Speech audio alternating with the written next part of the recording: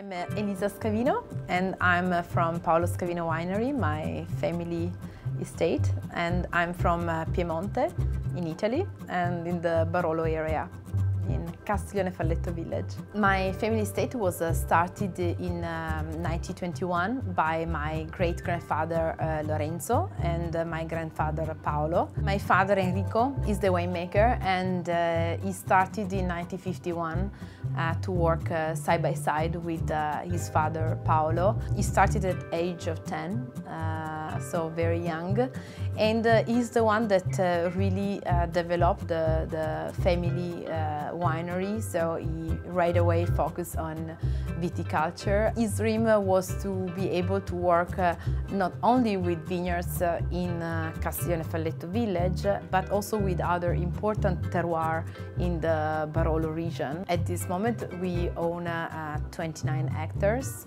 We vinify only estate grapes. We work with 20 single vineyards in 7 of the 11 villages of the Barolo region. People think about Barolo, they think about wine that are pretty structured and pretty intense, but for us Barolo and Nebbiolo is about delicacy, it's about the aromatics. It's like in Burgundy, the Pinot Noir, no? And that same elegance and terroir-driven grape.